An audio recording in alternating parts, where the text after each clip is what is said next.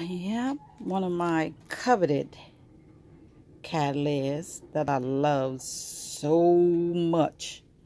Next to a Kiko Sato, which a bluebird flew away with. Yeah, for some reason, they took a Kiko Sato out of the pot and flew away with it. Good thing I have more than one favorite, but if it's not the Blue Jays, just when I thought I got them all. Yeah, right. There we go. The other nemesis. But let me show you how I take care of this situation. Yeah, it's a mild solution. Hold on. Yeah, this is how I do it. Good thing I love my dog, Miss Muffet. So what I do is I just put a squirt of this in a water bottle. Make sure I get that aimed correctly.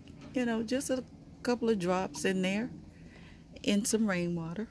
And I fill the bottle up with rainwater. And I go after that mob.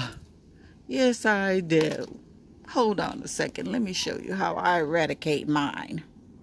Yeah, I just mix a little bit of that Hart's flea and tick shampoo.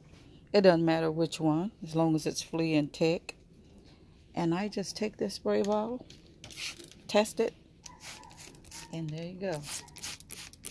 Just spray that leaf all down in the medium. Yeah, that's it. Now, I'm sure there's another nest somewhere else in the garden, but I'll be waiting. Uh-oh, out of frame, sorry. But yeah, so, you know, it doesn't look like, you know, that shampoo did anything to them.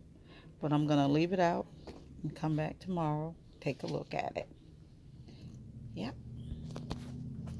Good old mealybugs. Building that nest. Yes, they are. Happy growing.